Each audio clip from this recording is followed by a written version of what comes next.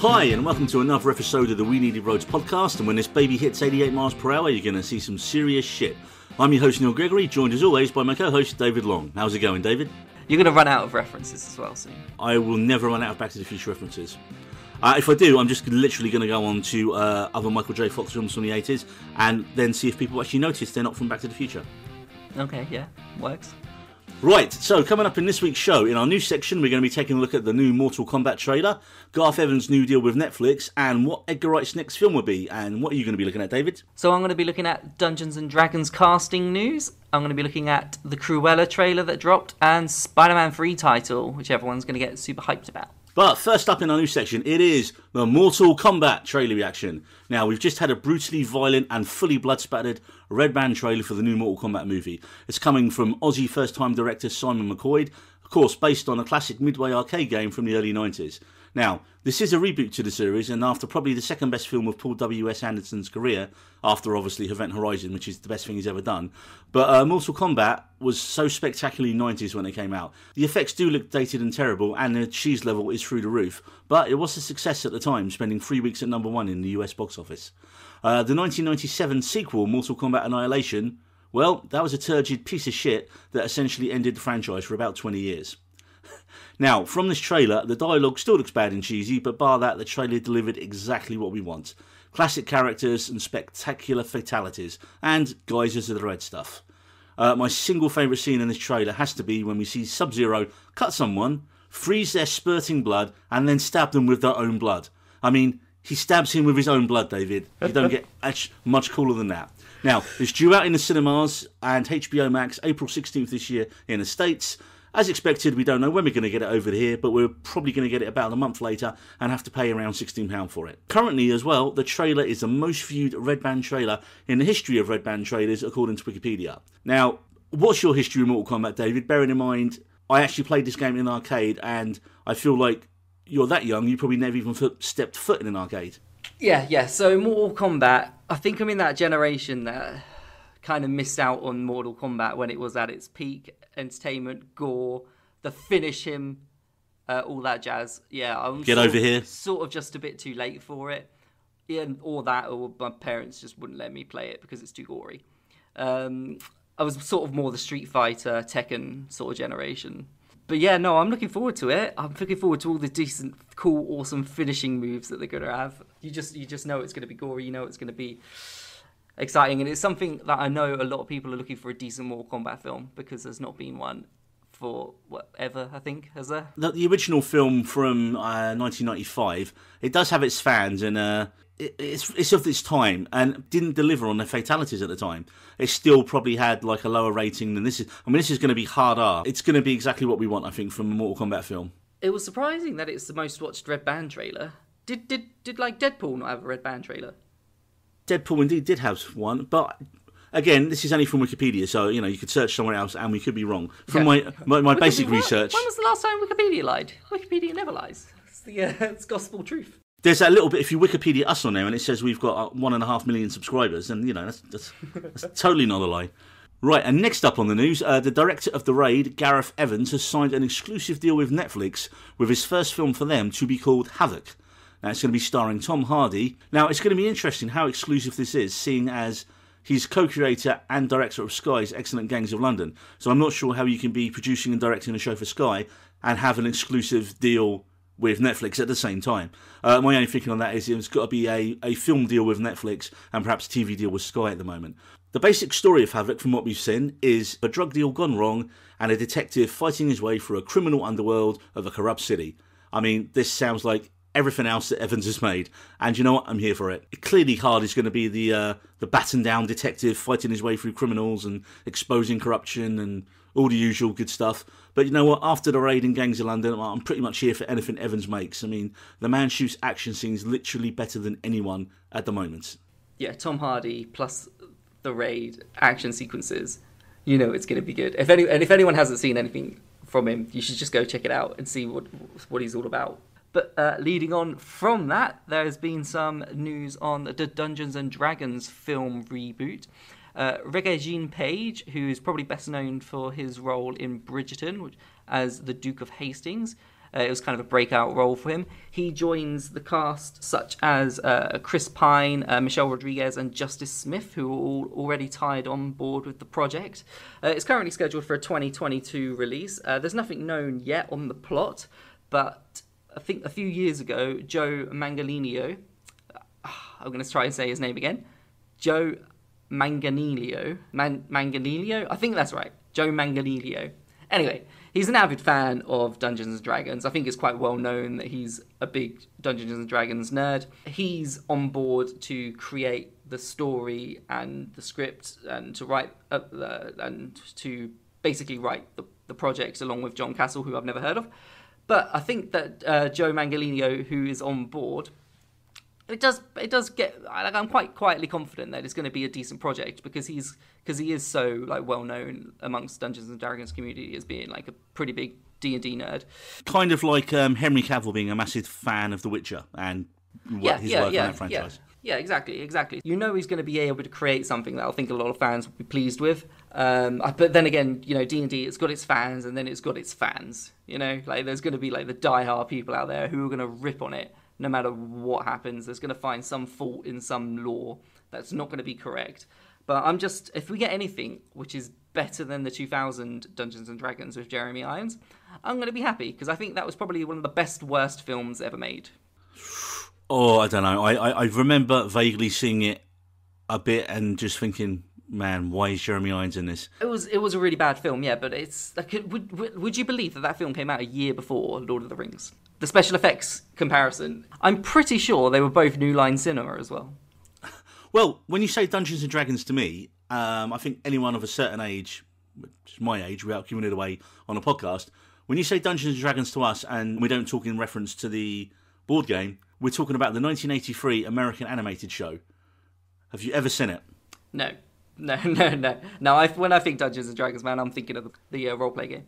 It's funny, actually, because looking at some of the cartoon artwork, that is kind of what they ripped off for the shitty movie. The show it really focused on a group of friends between 8 and 15 who are transported to the realms of Dungeons and Dragons by taking a magical ride on an amusement park roller coaster. Once they get there, they then have the Dungeon Master, who gives them each child a magical item, and then they have to quest to find their way home. But of course, they often have to take detours to help people and find their fates intertwined with the others. The funniest thing for me about this, just doing a little research, is the main villain is called Avenger, the Force of Evil. But bizarrely, he's voiced by Peter Cullen, who, what famous animated 80s character did Peter Cullen voice? You're asking me. This is from the 80s, Neil. I wasn't born. Oh yeah, okay, fair enough. He voices Optimus Prime himself, is like a winged demon in this. So that was kind of cool. I was just like, well, I mean, I do remember this. I remember seeing this when I was a kid on TV around, when I got in from school. But the most annoying thing was they never finished it. The kids never got home. They were trapped in a netherworld forever. Maybe that's where this is going to pick up. They're going to finally bring the kids home. I think the biggest issue in the adaptation of Dungeons and Dragons is going to have, though, is where do they start the story? Because there's so many different campaigns and books, and where do you start? It's basically just a set of rules, and then there is no necessary, it's just go out there, enjoy, create whatever you want to create, essentially, that follow this set of rules. That's kind of what me and my friends play. I mean, it might not necessarily be how all the hardcore Dungeons and Dragons people play, but that's how we like to do it. So yeah, there is no real, it's kind of just free roam and almost using the Dungeons and Dragons title as a fantasy title to lure people in.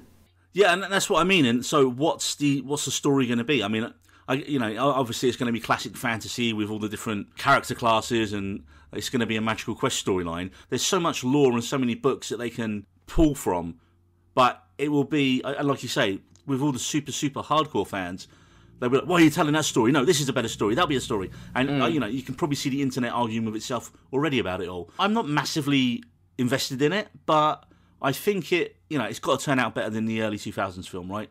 It's got to be. As long as we don't get red dragons versus gold dragons or whatever they were, then yeah, I think we're in for a good. I do not remember any of that from the film. So I believe there was a trailer that dropped that got a little bit of your attention that I'd not heard of myself. Yeah. So I didn't even know this film was being made until the trailer dropped. To be honest with you, yeah, the Cruella trailer with Emma Stone as Cruella. I watched it and it piqued my interest. I'm probably going to give it a go when it comes out. It looks like a funny sort of crime comedy. I think Emma Stone's sort of playing a Cruella de Vil, which is more like Harley Quinn that we've seen. Yeah, I definitely got that vibe from the trailer myself, man. Definitely. Yeah, but anything that Emma Stone does is usually going to be pretty decent. Disney's definitely still trying to go down that route of fleshing out their villains and trying to cash in on making everything. The mouse loves the money. Like creating money through people's nostalgia on characters from beloved films from the past. They've done it they did it pretty well with Maleficent, to be fair. I think Cruella is going to be something along the same vibe. Like, people will like it, will watch it. It's not going to stay with them forever, like probably the 101 Dalmatians did. It's a beloved classic. This isn't going to be a beloved classic. It's just going to be a decent film. Right, I'm looking at the poster right now, and it's in black and white with red across it. So it's so obvious that they're... And look, the A in Emma Stone is the anarchy A that is associated with punk. So it's like... I don't know, man. For me, they're trying so hard already. And here's the thing. I mean, looking around on Twitter as well at the response to the trailer, a lot of love for Emma Stone because she's generally brilliant in everything she's in. But why do we need, yet again, another villain origin story where there's going to be some traumatic incident, something happened to her to make her the way she is, and we're going to have to feel sorry for her at some point before she becomes a villain, and it'll be a tragic blah, blah, blah, blah, blah. Because money, Neil. Because money. Mickey loves money. Disney loves their money. The audience that fell in love with 101 Dalmatians has obviously grown up, and now the best character from 101 Dalmatians that you could probably flesh out properly is Cruella. Nobody wants to know about the Darlings or whoever they were. Was it Peter? I can't remember. I can't even remember who the owners were of the dogs. Oh, do you know what? Looking at everyone in the cast actually so far, Emma Thompson's going to be the Devil's Wears Prada main sort of character. That's essentially what it's going to be. It's going to be Devil's Wears Prada, but a Cruella de Vil in there as well. Yeah. I mean, you got Mark Strong in it as a guy called Boris. So again, Mark Strong can do good villain, especially after Shazam. So. As a guy called Boris as the villain? Never. Well, I think Baroness von Hellman's probably more a good shout to be the villain of the film. I don't know if we should get political with our jokes. But I think my opinion on the Cruella trailer is it's a film and it exists. Yeah. And it'll be out at some point this year. I think that's pretty much how I'm feeling about it as well. We'll know how good the film is if it comes out in a cinema or it comes straight to Disney+. Well, Mulan, did Mulan go to the cinema?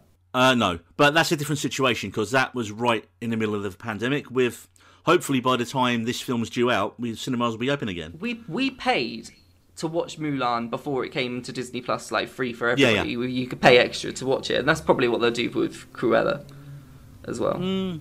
Maybe. Because I paid to watch Mulan before it came out. It was I enjoyed it. I don't regret that move. Right, well, I've got one more bit of news to get to, and it is one of my favourite directors, and it's Edgar Wright. Now, besides having about 1 billion other projects on his plate, Baby Driver 2 is apparently in development. Last Night in Soho is finished and ready to come out, and we're just waiting on that. But Edgar Wright is also now going to be directing an adaptation of Stephen King's The Running Man. Now, I love the original Schwarzenegger film for its over-the-top cartoonish violence, memorable bounty hunters, and it had some great one-liners. Any line where you got a bad guy going, "You bastard, drop dead," and Arnie goes, "I don't do requests," And of course, one of the best bad lines ever in the film is, "Killian, here's your Sub-Zero. Now, Plane Zero." I mean, it was just pure 80s Arnie at his best. The film was very, very, very, very, very loosely based on King's book, and I think Edgar Wright is planning on a much more faithful adaptation. Now, I've done a little bit of research, and although the same working class being exploited by the big corrupt corporations is the key, the actual story I think is going to be wildly different this time. First of all, our main character, Ben Richards, in the Schwarzenegger version, he's a cop who is forced into the games after he refuses to fire on a bunch of innocent people and protesters. In the book, he's an everyman who's trying to feed his family and he volunteers for the game. Much like the Hunger Games. Also key is the time frame and location. In the film, Richards is tied to several kill zones around the city and the TV studio, and the whole timeline event seems accelerated into a couple of days, as we see the different episodes take place throughout the week.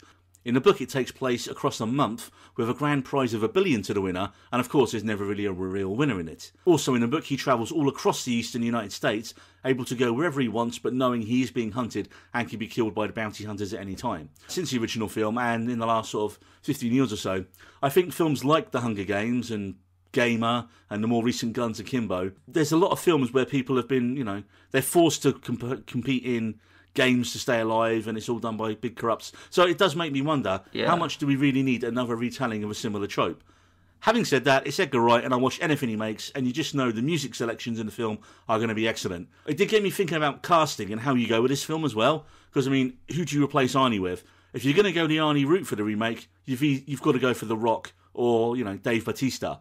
Having said that, I don't think Wright's going to go that way. I think if you want someone as a bit more of an everyman, but then can go action star. Now, what actors has he worked with recently? I would like to see Jon Hamm. Jon Hamm. Jon Hamm as a running man. Jon Hamm. Yeah. Okay, well... Can never have enough ham. It'd definitely be a lot cheaper than The Rock. Dave Bautista's probably the cheaper option than The Rock. You're doing the running man. You're not going cheap, man. You want it big. You want it epic. Yeah. I'm just saying.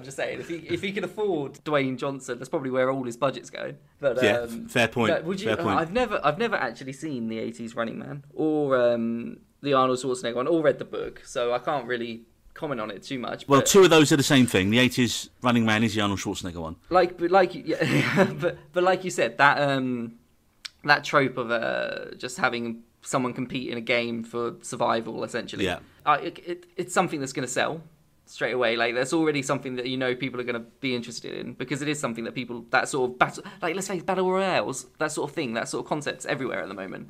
Freaking Fortnite is the biggest thing ever.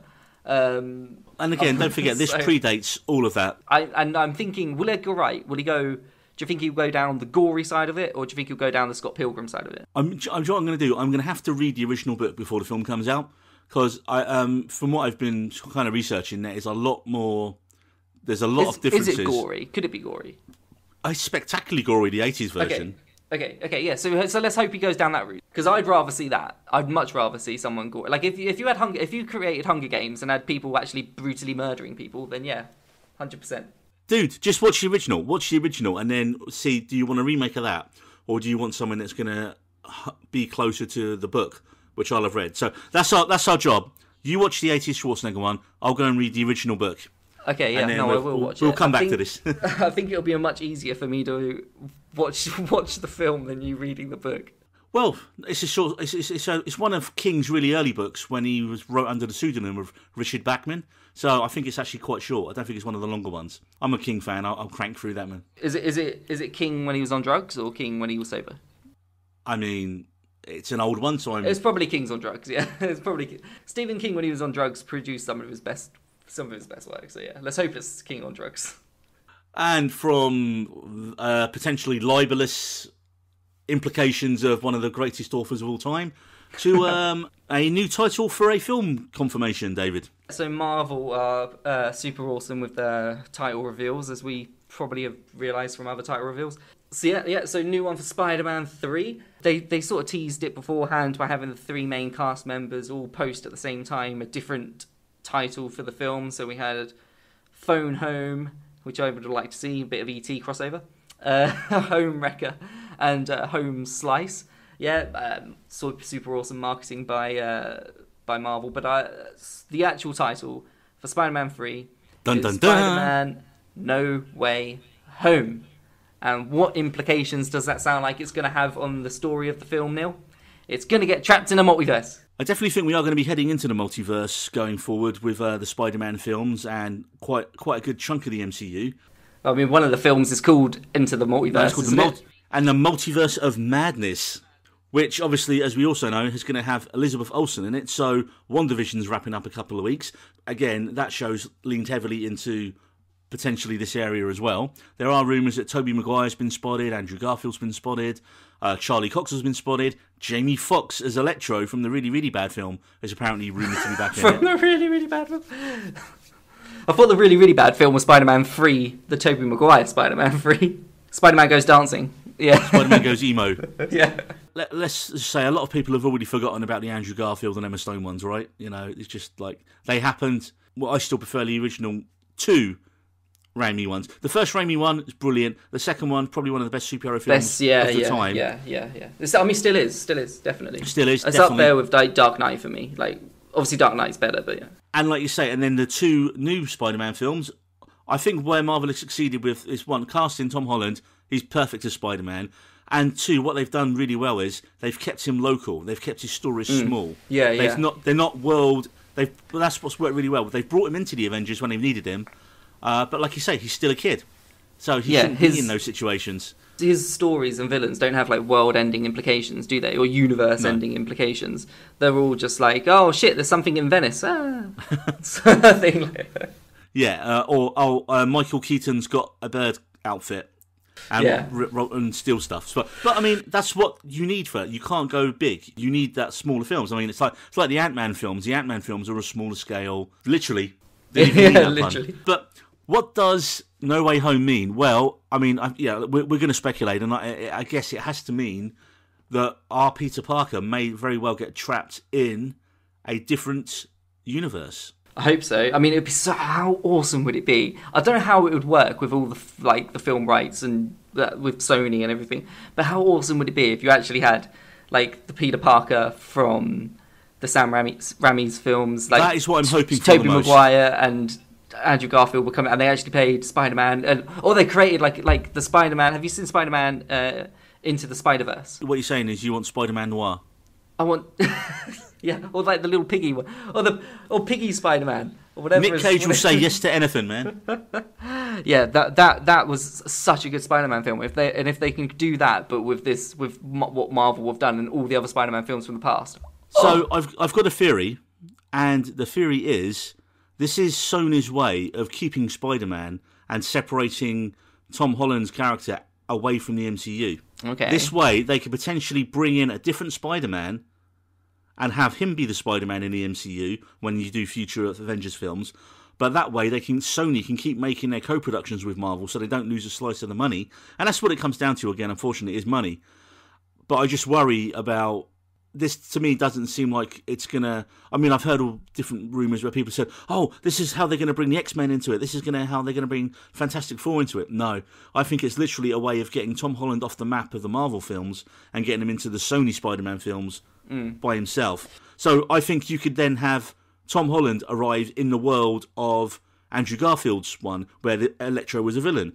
I definitely can't wait to see the passing of the torch. It's got to happen. Tobey Maguire rocking up as OG Spider-Man. Do you know it'd be cool? Maybe if do you know in that Andrew Garfield apologises. In the Andrew Garfield one, there was that awful scene where all the bloody cranes line up perfectly for him to be able to swing across. I can't remember how they lined up perfectly. I can't remember if they all had someone operating them. But what if it was the Spider-Man, Tom Holland Spider-Man, that was pulling them all into line for him? That sounds terrible. That just makes a bad. That does sound quite terrible. That makes a bad scene of a bad film even worse by wasting Tom Holland in it. That's like true. One of the worst things ever. Yeah, I don't know what I was thinking. That's my general thing. I think as excited as people are getting, I think it's going to be a way for Sony to spin off Tom Holland into that more... Because there was that quote from an interview where he kept saying, I could keep doing this for the next 10 films if they wanted me to. I'd love to do it. And I reckon the deal will be Sony will go and make separate Spider-Man films with Tom Holland, but they loan him back when they need him for Avengers-style films or like big team-up films. But they can introduce... I mean, I wouldn't be surprised. This would be a shocker if it happened. They've been on and ages about bringing in Miles Morales. What if Miles Morales turns up, live-action Miles Morales turns up, and he ends up becoming the MCU Spider-Man?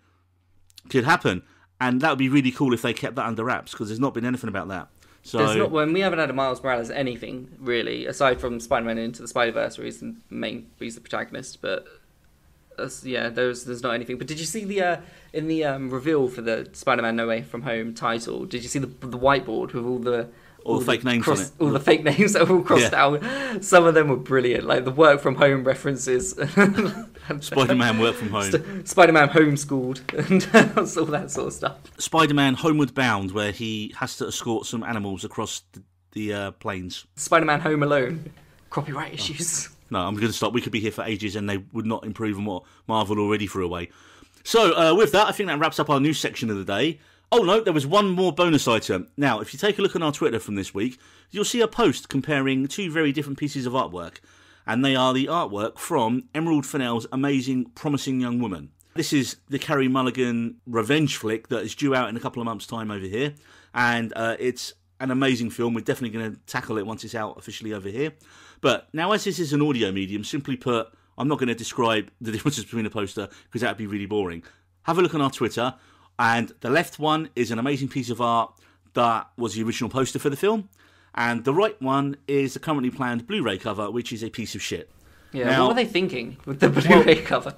I mean, my only thought is that the studio thought, oh, well, the left image looks a bit like a horror film, and that might put people off. What's it about? How would that put people off? Well, because what I think they've done is the studio has made it go, right, let's make it look as generic as possible, and it will appeal to the widest audience as possible.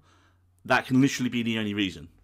I mean, that is an awesome. I don't know. It does sound like comparing the two. I mean, that the original poster, the cinematic release poster, whatever you want to call it, yeah, where she's sort of draped over the lips. That is awesome.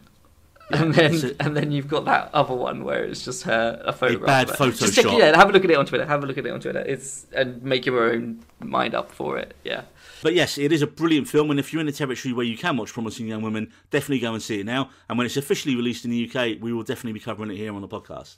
Now, we've had our first request from Twitter for our critical musings and views. Unfortunately for David, that film that was requested on our Twitter was Tom Green's 2001 comedy, Freddy Got Fingered. Now, as David had never seen or even heard of this film before, and it's currently on Amazon Prime, David was tasked with watching it. So, yep. David, but first some background on the film. Hold it in. Okay. Hold in your thoughts. Okay. I mean, this is good this is audio and not video, because I think even now David's face would betray his thoughts on the film. So, Freddy Got Fingered was Tom Green's directorial debut that came with the peak of his fame around the early 2000s. Coming from the Tom Green Show on MTV, Green was a shock comedian who was famous for extreme gross-out humour and was famous around the same time as the Jackass guys came out as well. Now, the basic plot of Freddy Got Fingered sees Green play Gord Brody, who travels to Los Angeles to fulfill his dreams of becoming a famous animator. When his plan fails, he returns back to Oregon to live in his parents' basement. From here on, it's just a constant battle of wills between Gord and his father Jim, played brilliantly by the always awesome Rip Torn. Now, Gord continually clashes with his father until Gord is finally successful in selling his animation, Zebras in America. He then gets $1 million check with that money, and because it's Gord, he relocates his father's house to Pakistan without his dad's knowledge. They then get abducted by terrorists and held hostage before finally being released back home to a large crowd because in that time, since they've been held hostage, the show has become a massive hit. That basic description doesn't even come close to describing the insanity of Freddy Got Fingered. On its release 20 years ago, the film was widely criticised as one of the worst films ever made, and it barely made back its $14 million budget. Now, after some time, some critics are revising their original views and reappraising the film as a cult classic. Now, I'm putting on my cheese helmet to protect me. David, what are your thoughts? I think I'll start by saying that it's obviously my own personal opinion on the film. I think it was probably the worst thing I've ever seen. And really? Come on, there's got to be worse than that. I mean the worst thing I've ever seen. I say thing because I kind of don't want to call it a film. Harsh. Because I feel like that would be insulting to other films. You know, Shawshank Redemption's a film. You know, The Dark Knight's a film. Freddy Got Fingered was not a fucking film. You were trying to explain the plot to this thing. I don't know why. I'd say it was garbage, but I think even garbage has substance. It was not my comedy taste at all. Shock comedy is something that I've never found funny, and I still don't. I think it's stupid. I don't understand it at all. It's really not my cup of tea. Just absurdism for absurdism, and this just took it to an entirely new level that I've never seen before. To go over just some of the stuff that happens in this film, right? Yes, let's get into it. The first, probably most shocking thing that we're introduced to is when he starts wanking off horse. At the very beginning. I don't know if he actually... Daddy, look at me, Daddy, yeah. I'm a farmer. Yeah, just stop with that. Okay? Another thing that happens, he doesn't want to stop at a horse. He then moves on to a slightly larger animal and starts wanking off an elephant. until it comes all over his dad. Another thing, he slaps a disabled woman on the legs consistently for sexual pleasure. But he licks his friend's... She did ask for it, to be fair. He licks his friend's broken bone. Fuck knows why. Swinging a newborn baby around by its umbilical cord. His dad asking him to be fucked in the arse because he'd been blamed for sexually molesting his son. Freddy, hence the film Freddy. Freddy, yeah, hence the title, Freddy Got Fingered. Yeah, honestly, I think it was just the worst. It was the worst thing I've ever seen, Neil. I struggle. I was trying to sort of create some sort of logic and try to think of it analytically and create logic behind what I was seeing, but there was no logic behind what I was seeing. And some people might be listening to this and be thinking, "Oh man, this film can't be that bad, can it? I should probably go and watch this film because no film can surely be as bad as what he's suggesting." Don't go and watch this film. It is not bad in a good way. It's not, they're so bad, I've got to watch it. No, it's just bad. It's just shit. It's just utter nonsense. Some of the sort of redeeming things of it, if you can say. I was about to say, have you got anything positive to say about the film? I do have some, I guess. The whole, like... Did you smile at any point? Did you laugh at any jokes? No. Oh, okay, you know what? I did smile at one point. The best joke in the entire film was the sign at the very end saying, "When the fuck is this film going to end?" That was the best joke in the entire film. Yeah. So I guess the thing is, the like having an overbearing father, Preston, like is one thing. Like, it's not, and him sort of acting out in all these stupid ways. I mean, the character is also meant to be 28. I'm myself 28. I've never related less with a character in all my life, and we've watched. Yeah. You're telling me you've never put cheese on and walked around with a cheese helmet? No, I've never thought, do you know it'd be a good idea to absolutely scoff my face with a random sandwich whilst I'm watching two horses have sex? No, never thought that. I'd never thought of putting on a scuba diving suit, have a shower, and then go diving for soap down the toilet. Daddy, that's a treasure. Yeah. Oh my god. It was honestly. It wasn't funny. It wasn't funny at all. Honestly, it made me mad watching it. I was watching it with my partner, and my partner had to stop watching it altogether. She couldn't get through it. She had to leave the room because it was so bad. Are you honestly telling me that you've never felt compelled to put your clothes on backwards and be the backwards man, I can walk back as fast as you can. I'm the backwards man, I can walk back as fast as you can. No.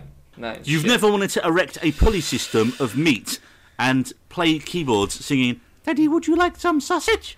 Sausages. I saw the trailer for it before I watched it because I had to convince my girlfriend that it wasn't a porno that we were going to watch. So I watched the trailer beforehand, and that scene in the trailer did look quite funny. It's another thing he does. Another thing he does, which I completely forgot about, is when he puts on the bloody this deer carcass, and starts rolling around in the road. Because you had to get inside the animals. Are you done with your verbal annihilation of Freddy Got Fingered? Yeah, you know what, you could say anything, I wouldn't care. I thought it was that shit. You know what, the best thing in it, actually, second best thing in it, aside from the sign at the end, was the animation for the Zebras in America. Zebras in America, yeah. That was probably... I'd much rather have watched a film about zebras in America than the shit that he actually made. You just said... do you know when he pitches all his drawings to Dave Davidson? Mm-hmm. All the criticisms that Dave Davidson gives, which I guess is a sort of a self-reflection on the film itself, which is it's quite smart, I guess, about everything that's wrong with all his sketching and his drawings idea. It sounds to me like exactly you just gave the film wrong a with the film, and it's in a way self-aware of itself, and it knows how shit it is. Now, I think you were definitely more shocked watching this than I was, and having not watched it for a good decade myself, I was quite shocked at how shocking the film still is, and especially after 20 years later, and definitely by today's standards, like you say, that would never get made today. But here's my argument for it being an avant-garde comedy masterpiece. It's not. Don't call it avant-garde comedy masterpiece. It was a perfect storm of events from Green at the time, right? He was at the peak of his success. He'd had smaller roles in other films like Road Trip. Road Trip was the only thing I knew Tom Green from. with the snake, and he's like, "Unleash the fury, Mitch." The snake's called Mitch. He was funny in that. He'd been the funny, crazy guy in little smaller parts in those type of films, and his MTV show was like one of the biggest shows around at that time, when the film came out. But the studio gave him 14 million quid and said, "Right, go do what you want, Tom." And this is what he did. Says a lot about a person, don't you think? After the film, I'd watched the film recently again on Amazon, and as you know, it has your recommendations for afterwards. There was a Tom Green live comedy stand-up from a few years ago where he talks about the process of the film.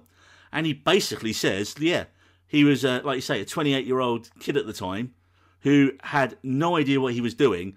And they said, yep, here's the money, go make a film. And he had literally no guidance, no one shoulder him. They just wanted him to go out and do gross-out stuff. And that's what he did. Now, does it all work? Well, clearly not. But it is pure, unrelenting insanity. But the actors give 100% in it, and they fully commit to their roles.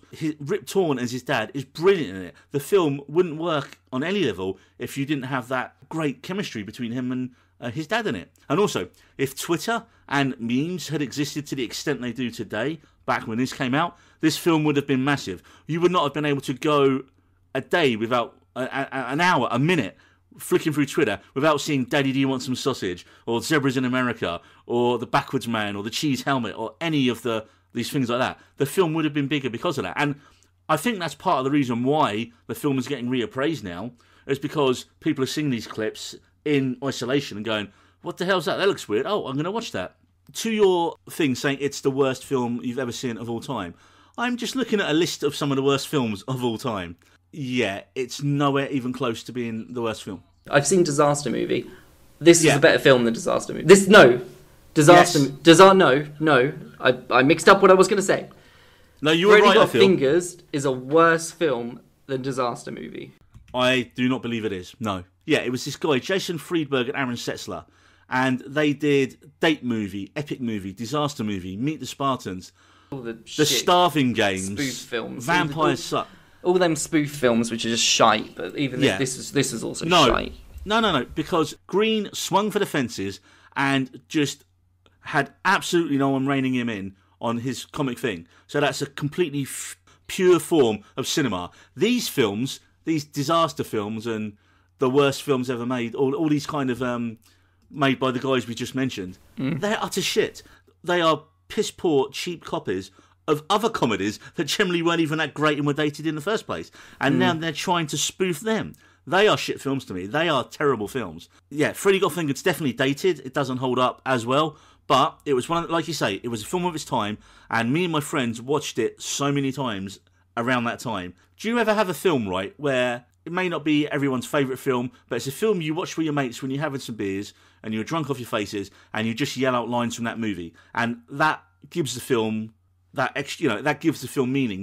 You could be out with your friends in a drink and someone like gets shit-faced and starts going, "Daddy, would you like some sausage?" You get the reference, it's funny, and you know it because of that film.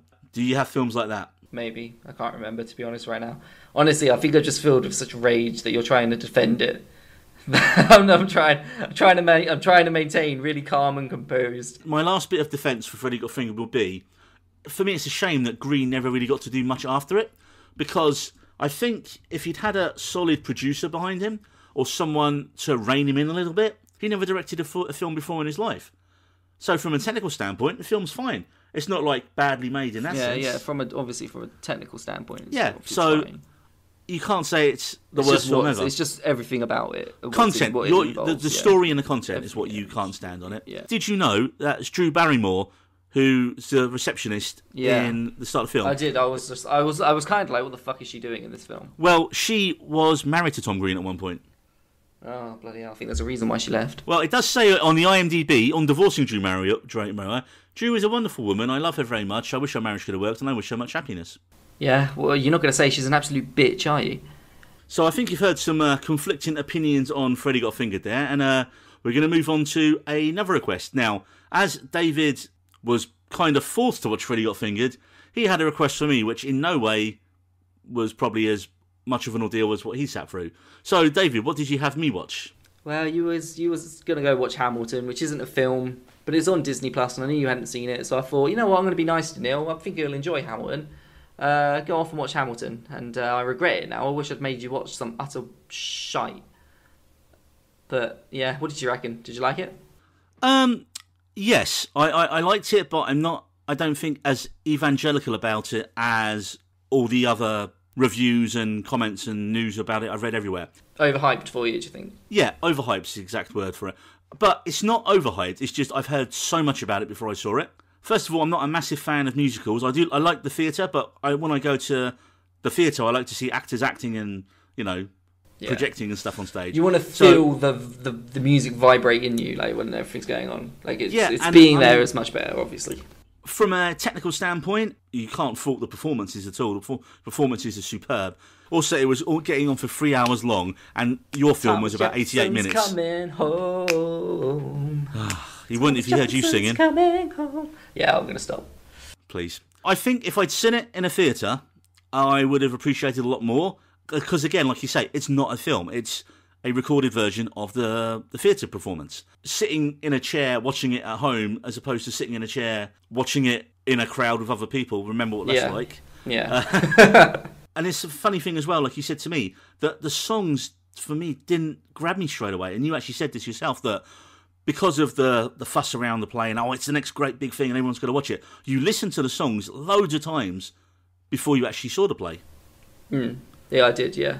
I think I'd heard My Shot, and that was it. That's all I'd heard before I saw the show. Right, yeah. So I was hearing it all for the first time. And, I mean, I looked around because I'm thinking, well, everyone on Hamilton, there doesn't seem to be any in-between, and that's kind of where I feel on it. People are either like, well, I mean, to be fair, there wasn't a lot of people who didn't like it. I literally searched for I think, people yeah, who don't like Hamilton. It's not a Marmite show. You just love it. It's chocolate, mate. You can't not. No, but I don't love it. I think it's great, but I don't. For me, it's not up there. I think if you watch it, I think like you said, you need to be there to watch. If you were to see it in at the West End, I think Hamilton is one of those shows where every song is probably somebody's best, most favourite song in a musical. It doesn't have one song like Defying Gravity from Wicked. Everyone knows Defying Gravity is the best song in that show. Hamilton, I think, has 10, 12 best songs. It's so well done. I would totally be down for the film version of this story. Like a Les Mis. With the like not a Cats, a Les Mis. Well, I think we can tie a bow in Hamilton. Like I said, I thought it was great. I'm not going to be one of these massive super fans of it. If I get a chance to see it in a theatre, I probably will. But also, it's not lived long in a memory since I saw it last week. Having said that, David, I'm putting you on the spot right now, and you don't know about this. So I am going to, as by way of an apology for making you watch Freddy Got Fingered, I am going to have a recommendation for you and your other half to watch for the next podcast. Now, it's a new film currently on Amazon Prime, and it is called The Map of Tiny Perfect Things, and it's billed as a comedy fantasy romance. Okay, and this is nothing like Freddy Got Fingered. This is as far away from... You know what, you've lost my trust, Neil. I don't trust you. Or that person that recommended Freddy Got Fingered on Twitter. I caught this perfectly charming film a couple of nights ago when I couldn't sleep, and I thought, this has just popped up and it's new. And I remembered the actress Catherine Newton had been in the new film Freaky, which was really good a little while ago. And I was like, and it's... I'm going to sell it to you a little bit without giving away anything.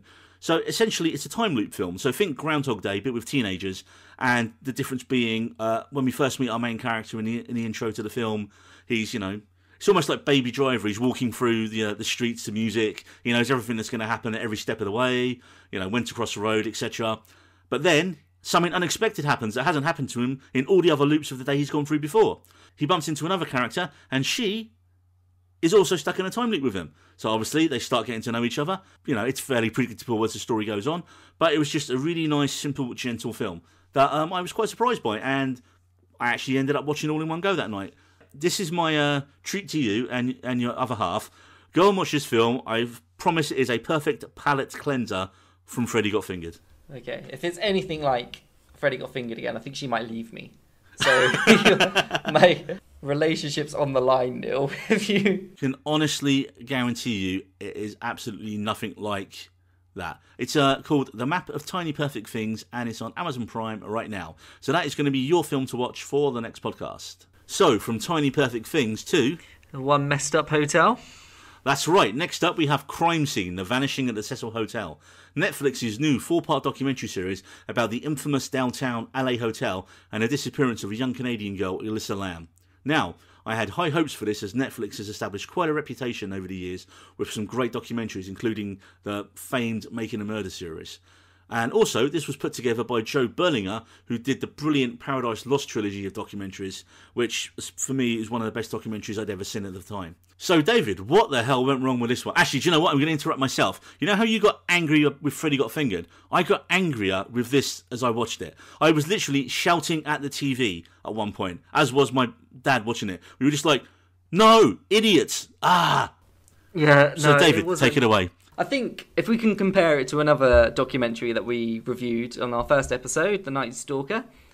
Night Stalker was a good documentary. Followed a cohesive timeline, right? And you were with the detectives every step of the way.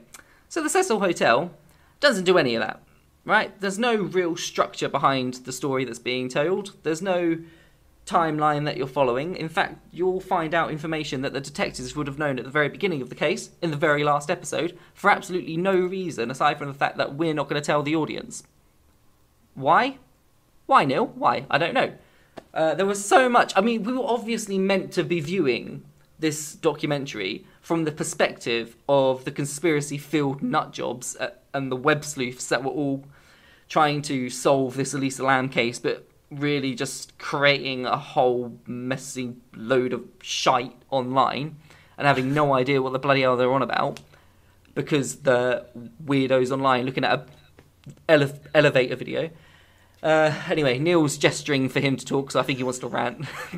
I mean, first of all, the pacing is terrible. Like you said, they're cutting around the order of it to hide information, because if they presented the information in a linear fashion, there'd be no more episodes. There'd be no point to it. Yeah. I mean, quite early on, and definitely by the end of the first episode, it's clear to most people watching what's happened in the case.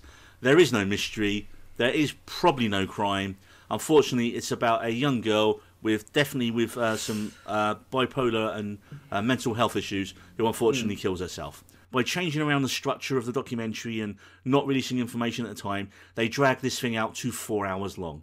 There's no need for it to be 4 hours. It could have been an hour and a half documentary.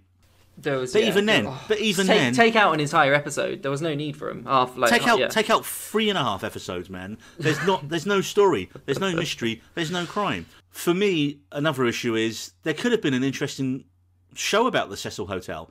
For me, the single best part of the whole 4 episodes was when we were meeting some of the former residents and current residents of the hotel, who were all sort of down on the luck people who were there from Skid Row. And like the manager said, I think in her time at the hotel in over the 10 years, there was over 80 deaths in the hotel. Deaths and murders. I would love to have spent more time with these people, and you could have done a great political documentary about why these people are in that position, why the hotel is such a beacon for them, why isn't anyone doing anything about the violence and the crimes that take place at the hotel. And that would have been a great show. That would have had legs. That would have made me interested. Drugs, prostitution, everything that was going on there. Yeah, all the good stuff. By tying the show around the death of Elisa Lam, it focuses on the wrong point of the story. There is no story to that, unfortunately. There is. I do want to know why the hotel is a place for it. I do want to know more about Skid Row. Where in the Night Stalker documentary, it focused on the detectives working the case. The police were barely involved in this documentary, bar 2 retired cops. Instead, we got way too many internet sleuths and opinions and internet dickheads. And what the fuck was the point of the English couple? Their interview was there in the first episode, literally to paint a picture of the hotel and the area, which is already established in the first 5 minutes of the documentary. So why are we seeing them 40 minutes in telling us the same stuff that was already bloody known from the beginning? They didn't tell us anything, though. In the first episode. In the maybe like the second and third episode where they're like, oh yeah, we drank that water. Like, I guess that is kind of like, okay. You found the one creepy fact from the whole show. People drank the water that this poor girl unfortunately died in. That is horrific. But they held off on 3 episodes to mention that. And so, that couple were terrible, man. They were just... Ugh. Yeah, I mean the couple. It's not the couple's fault. Oh no. But the fact that why they didn't have anything to tell us. They were just like, we stayed at the hotel. No need for them to be involved. It wasn't in the very nice. Woo! That's worth being on Netflix for, I guess. The thing that got me yelling at the TV first was when you've got these dickheads from the internet literally saying, well, the police are obviously covering someone up because we haven't seen the official documents or the records. You do not have the right to see any of these official police documents because you haven't any professional capacity to see them. You're just a nutjob who was bored looking at stuff online going, oh, that looks weird, man. Oh, yeah, it's the police's fault. They were taking the conspiracy to a kind of a whole new level, and not necessarily conspiracy, actually. Coincidences. Coincidence, yeah. They were taking coincidence to just a whole new level with all the stuff like, and all the. These people have not heard of coincidences. And the mistakes, perhaps the mistakes that the LAPD were making at the time as well. Well, they even mentioned, right? They had about 30 police out on the day searching for her, and that happened. And then the same day that happened, an ex-cop went mental down there and went on a shooting spree. So they had to pull everyone off it. That's why they didn't find her in the tank straight away. They didn't search the tank. If they'd have searched the tank on the first day, they'd found her, there would have been no mystery. Done. Aside from, was the latch open or not? Because the cop accidentally said they think the latch was closed when they found her, when in fact it was open. There's a bit later on where we see a guy called Morbid, who's this Mexican death metal musician, who essentially got his career ended by internet sleuths who were accusing him of murder online. And they got, he got his YouTube channels pulled and all this stuff. Now look, if you know anything about death metal people, you go talk to 9 out of 10 of them and they're just normal people. They just dress like that. They love doing like the crazy videos and all that. And it's a lifestyle. It's not, it makes me laugh. I think the reason this was put in the documentary was because the director, Berlinger, he saw a parallel with the treatment of this guy to the treatment of the young Metallica fans in his earlier work, Paradise Lost, when 3 young Metallica fans were accused of murder. There was no evidence linking these kids to this murder, but they were weirdos.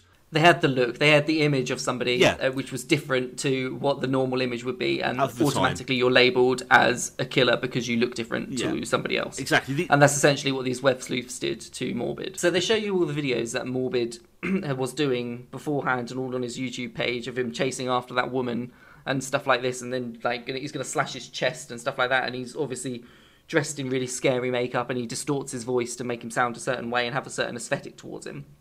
And it does trick you as the viewer to think, oh my god, this guy is crazy. But then you find out his story and you do a complete 180 on yourself and you're like, well, hang on a second. I was essentially the web sleuth just now in my mind blaming this guy in a certain way. It did do that, and it did sort of have this self-aware thing. Like for me, I watched it and I was just like, well, it's clearly his act. Like, he's a black metal guy.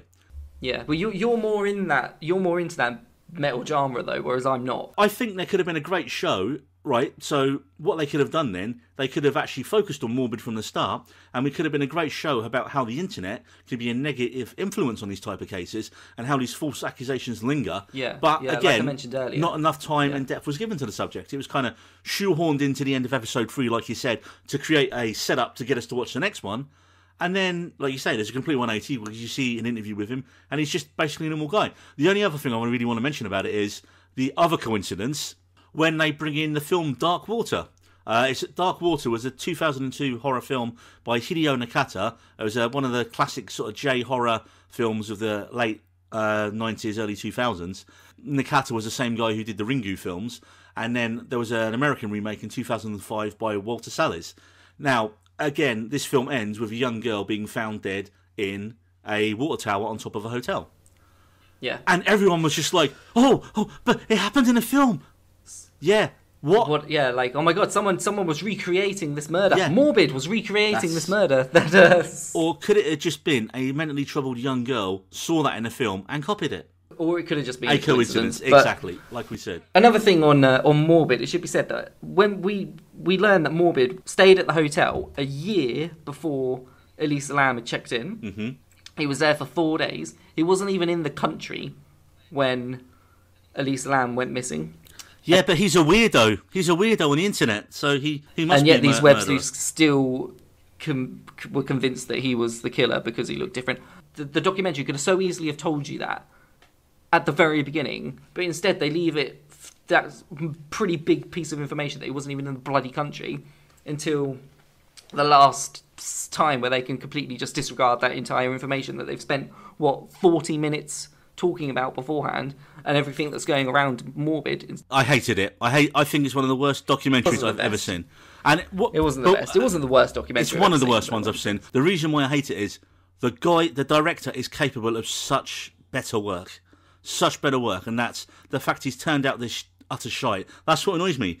That's why, like, if you see a good filmmaker producing crap, that annoys me more than a bad film made by a poor filmmaker. So if you're a bad filmmaker, then just getting a film out is an achievement and you're trying to improve.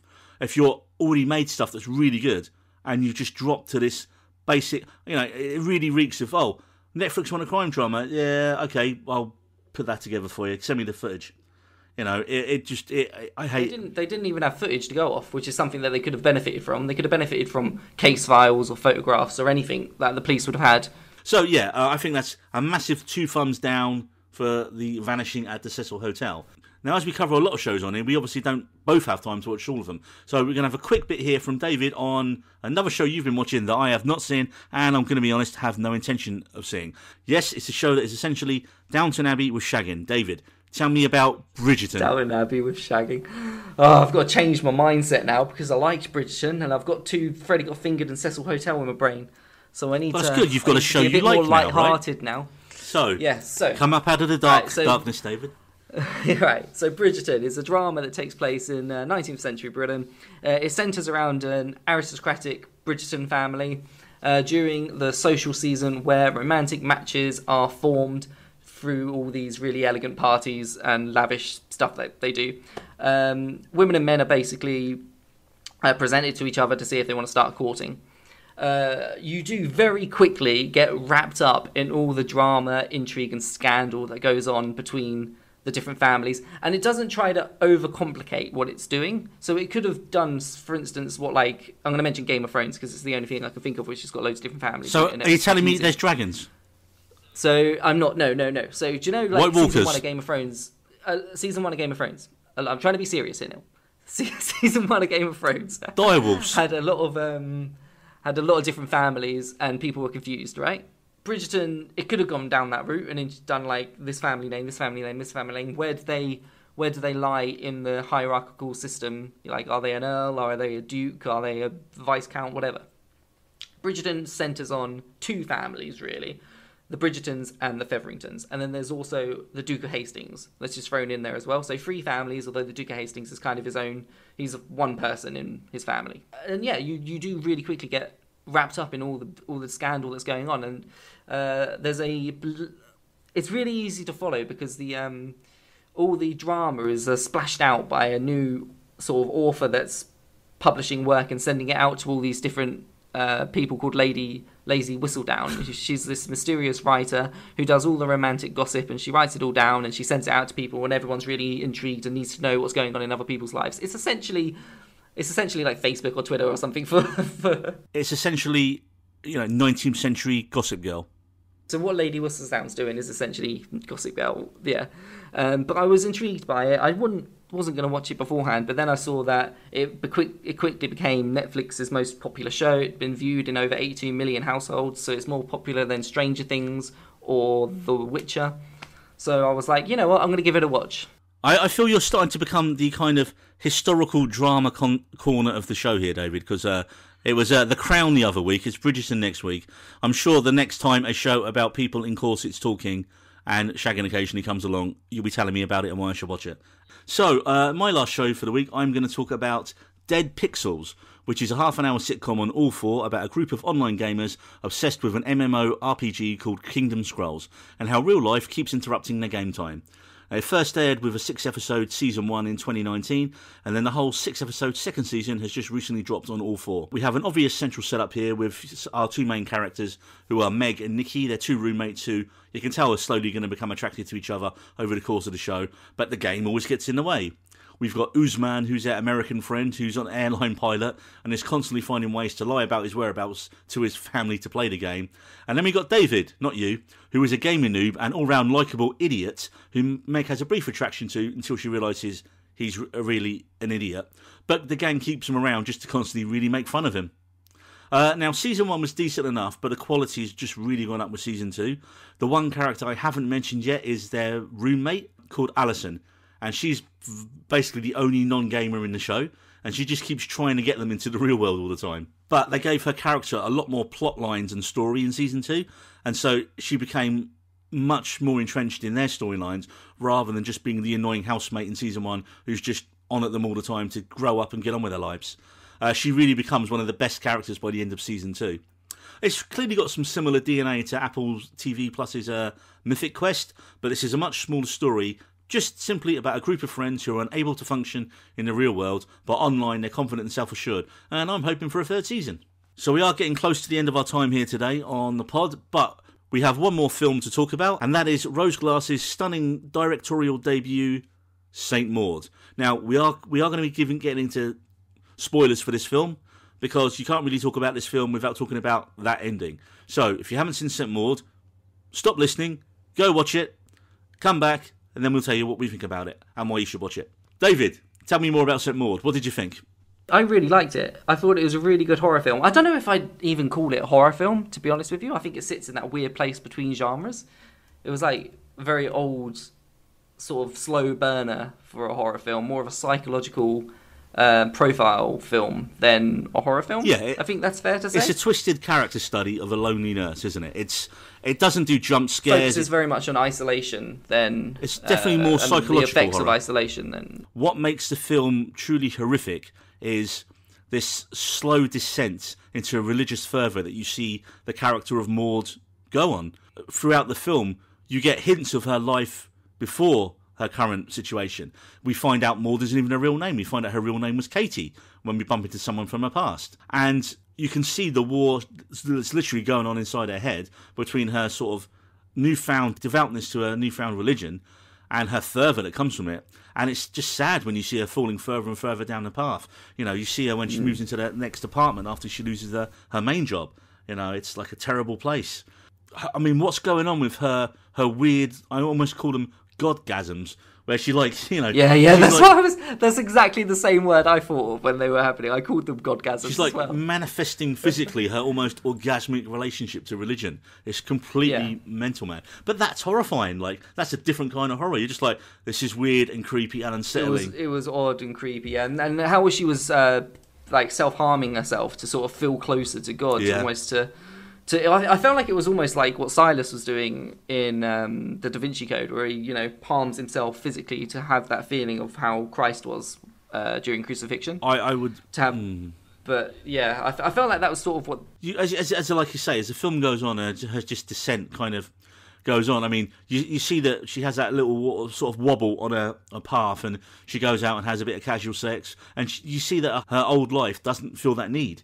She just gets worse and worse, and you see her friend comes to check on her, and she gets rid of her as quickly as possible, and she just isolates herself. It's really creepy, like when her friend comes to see her, and she's just completely ignoring everything to do with her, and her friend must be like a saint herself, because you would be just like out of that room straight away, wouldn't you, if you were treated that way? Anyway, it's the duality of her character. There's Katie, who was her before what happens, and then there's Maud, who's her, and I think she kind of uses religion and her devoutness to it to create this new persona of Maud that just drives her along. And I think when she's Maud, she's powerful. She can't be stopped. Yeah, and when she's caring for the ex-dancer who has cancer, and brilliantly played by Jennifer Ellie. That's the setup of the thing, right? Saint Maud is here to save this sinner's soul. She's here to save her. That's her mission. Yeah. And she just keeps her around because she thinks she's funny. And she's her friends mock her. Yeah, she's entertainment to her while she dies. But at the same time, you do see Maud care for her at points. So even then, you do have her. She believes she's there to help this woman. So she does really try and help. She wants to help. So there are really only 3 moments in the film which you class as like horror moments in the film. And the first one's where she's doing crest compressions down on the woman while she's still working in the hospital, and she breaks through the woman's chest and accidentally kills her. And then that sort of has this knock-on effect on everything else that then happens in the film, because she's dealing with the psychological trauma of everything that she'd done during that in that moment. the second really horror moment of the film was where she went to save, like Neil mentioned, the dancer's soul while she was like literally on death's door. She's trying to draw the cross on her forehead, and the dancer says to her, "You fool! God's not real. God's not. He's just a story, a pretend. And she takes it like, oh my God, what? Everything I'm doing is a lie, a joke. Like in that instant moment, she has that moment of weakness in her religion, and then instantly she sees the devil in the dancer, and the devil's telling her, you fell for it. You fell that quickly from grace. God should be enough for you, and you so quickly changed your mind, and then Maud stabs her to death with essentially thinking she's the devil. And then the third moment, Neil, which is the film's climax.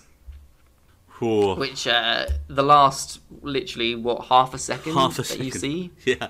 That half second will probably stay with you more than a lot of films can manage in half a second. Everything had been building up to this moment. I mean, you knew that you knew that fire was gonna be a massive point in the film. I personally thought that she was gonna set fire to the dancer, but she didn't. She did something far worse. I think when we get to the end of the film, we're still seeing the two different personas. When Maud is Maud, she's seeing visions of God. She's seeing visions of the devil. She's all powerful. She sees visions of herself as well. Exactly. As a saviour, as this angel that's come down to heal people. And when she's to save everyone, feeling helpless, she views it, I think, from the lens of Katie, her real self. And you have this duology between the two characters, and that's what we get right at the end of the film. Right at the end of the film, you see this poor girl walking onto the beach, tipping petrol over herself, and the crowd gathering, and you're thinking, shit, this is going to be horrific. And then it cuts to Maud's version of events, and she sees herself as an angel. She sees herself ascending.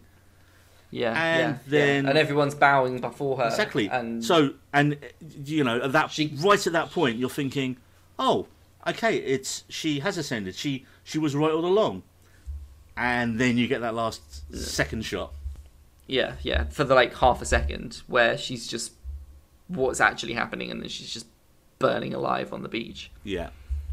I mean, I didn't think that she was that's how it's taking. That's the approach it's taking. That she is ascending. That she is this divine being. I did think that it was how it was going to end up, and you were going to see that. Yeah, I definitely because I thought it was clear that everything was sort of happening and manifesting in her head and in her own mind, and how she was perceiving herself. And like you said, there were those two lenses in which she was sort of viewing everything. In my research of the film, I did find a nice little tidbit from an interview with the director. And at the end, when the voice of God is talking to her in subtitles, that's actually in Welsh, with the main actress Morfydd Clark being Welsh. So using the original language was quite a nice touch there. But on top of that, the voice of God is actually Maud herself. They've taken Morfydd Clark's voice, and she's recorded those lines, and they've pitched it down quite a little bit. So the voice of God talking to her that's clever. is still her talking to herself in her head, which is just... Yeah, that's clever. I mean, for me, that makes me want to go and watch it again, having just read that from the interview with the director. That makes me go, oh, that's just so... They clearly knew exactly from every aspect of the film what they wanted to do and how they got to that point. And, I mean, it just shows you, if there's that much care and attention to that last shot and that last scene, then, like you say, yeah. That, for me, I mean, I think this will be up in a lot of people's best films of the year lists. I really do. But horror never gets rewarded. So I think, it depends how they market this at the end. Do they market it as a horror, or do they market it as a psychological thriller? I think psychological drama. Sorry, mixture of the two, isn't it? The cinematography in the film is amazing. Like the color palette. Yeah. If you're looking at it from that sort of standpoint, I mean, yeah, it was beautiful. Absolutely stunning film to watch. And Rose Glass. Wow, what a debut! Definitely brilliant debut.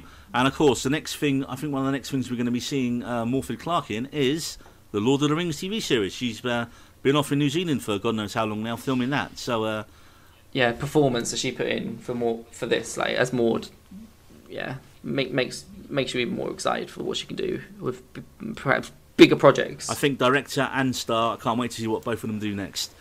So that brings us to the end of the pod today. I hope you've enjoyed our spirited debate about Freddy Got Fingered, David's love for Hamilton. We had a critical panning of The Vanishing at the Cecil Hotel. David tried to get me to watch Downton with shagging in Bridgerton. I told David why he should watch Dead Pixels, because it's a great little game of sitcom. And of course, where would we be without our saviour, St. Maud? And join us on our next podcast when we're going to be delving into Disney Plus's WandaVision. Now, this is going to be a fully spoilerific delve into Westview and all the events of Wanda and Vision. So make sure you're fully caught up, because it's going to be spoilery from the get-go. We're going to look at how the show has shaped the ongoing MCU and what that means for this films and the other shows going forward. See you then. It's going to be well-watering. We needed roads.